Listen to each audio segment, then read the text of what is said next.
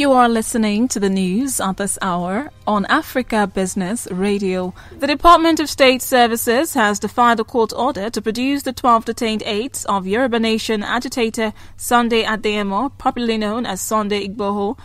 Justice Obiora Egwuatu of the Federal High Court in Abuja had ordered the DSS to produce in court on July 29 the 12 aides who have been in their custody since July 2nd, 2021. Their case was expected to proceed regardless of the annual court vacation slated to begin on July 26. He stressed that when a court of competent jurisdiction gives an order, such must be respected and obeyed. And that was the news at this time on Africa Business Radio. You can continue to listen live online at www.africabusinessradio.com or via our mobile app. I am Rachel Chijindu. Thank you for listening.